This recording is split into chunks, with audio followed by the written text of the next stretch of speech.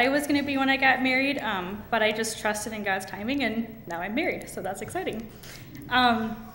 So with that, Josh and I are now at a point where we are ready to expand our family and have children, and we're having the conversations.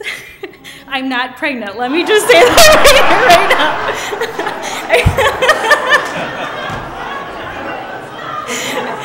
I see Audrey on his face being like, oh, is she gonna say it? Is she gonna say it? Not pregnant.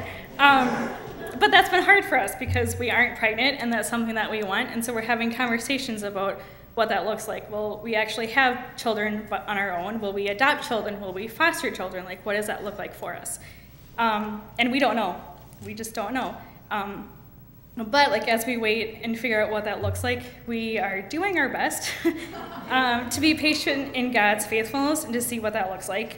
And Josh and I would definitely welcome your prayers in this area and for discernment. God has continually provided for me, and Hebrews 6:19 came to mind too, and it says, we have this hope as an anchor for the soul, firm and secure.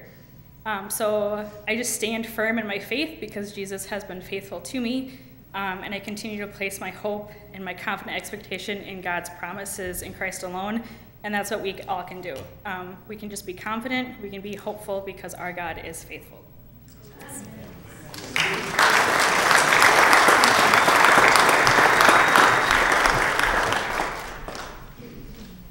Now is the time that we usually, as a board, select 2 women that have been a part of the church, women's ministries, both the board and just a good woman of the church. We select 2 people that we want to acknowledge each year. So our first one is Susan Samuelson. Yes!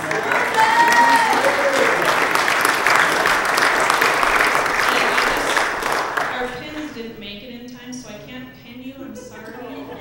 But I just wrote a little note which says, Susan, we are so grateful for your service to women's ministries as well as to our church as a whole. You have been a part of youth group, served as secretary for women's ministries, and are now part of a powerful and God-loving leadership team. Thank you for your service, and may God continue to bless you.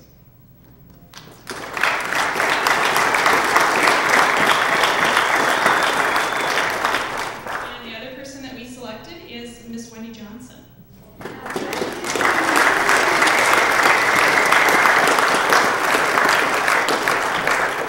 And to Wendy, I made it short because I know that I'm going to cry if I say too much. Wendy, we are truly grateful for your many talents and gifts you offer to our church.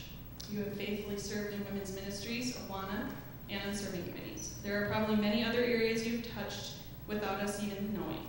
I am truly blessed to also be able to call you.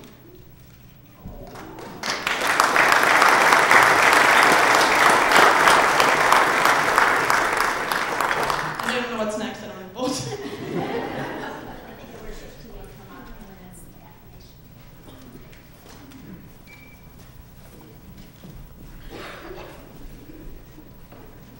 Okay, so if you'll all read this along with me. I think it's going to be on Romans 15, 1 through 5. Therefore, since we have been justified through faith, we have peace with God through our Lord Jesus Christ, through whom we have gained access by faith into his grace, which we now stand in. And we rejoice in the hope of the glory of God. Not only so, but we also rejoice in our sufferings, because we know that suffering produces perseverance, perseverance character, and character hope. And hope does not disappoint us, because God's love has been poured out into our hearts through the Holy Spirit who has been given to us. Would you all stand, and we're going to be singing My Hope is Built on Nothing Less. And it's just been a wonderfully hopeful morning with God. We hope that he's pleased with our praises to him and all that we've done today. Thank you so much for those of you that spoke.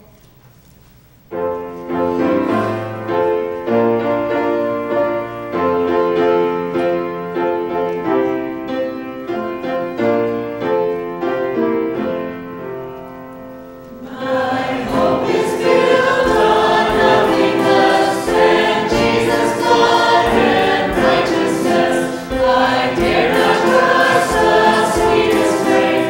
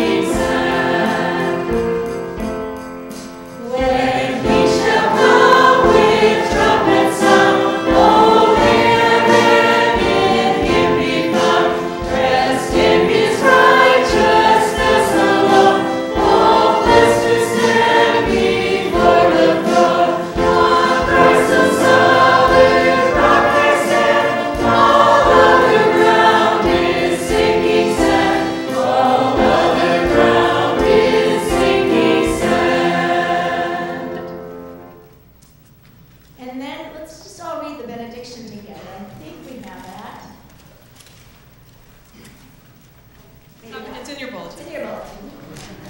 Oh, one more thing. Oh. Oh, yeah, there was a women's ministries video. That's my fault. I forgot to say there was one. After I talked about what women's ministries is raising funds for this year, there was a video. If you want to play it, you can play it. You saw it.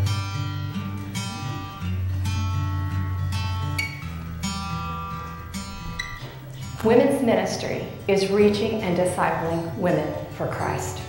Women's ministry is a fertile place for women to grow and learn together.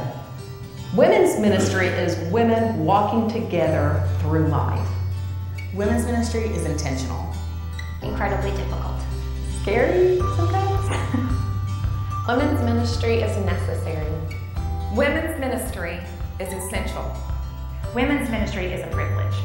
Women's ministry is fun. Women's ministry is rewarding, it's challenging, and I think that women's ministry can really further God's kingdom. Women's ministry to me is connecting women with Jesus and connecting women with others. Investing in other women for the glory of God. Collectively gathering women in all diverse backgrounds, stories, so that we can just unify them under the body of Christ. Women's ministry is word-based, and it should be multi-generational. All-encompassing ministry to the youngest woman in your congregation, to the most oldest, feeblest woman in your congregation, and everything in between. Women's ministry is complicated. Women's ministry to me is pointing others to the glory of God. Women's ministry is not a program.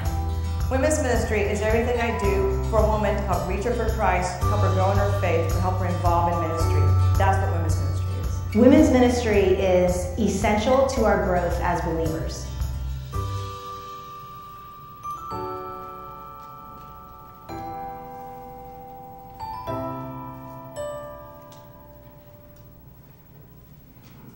Well, that was good, wasn't it? Yeah, that was worth showing.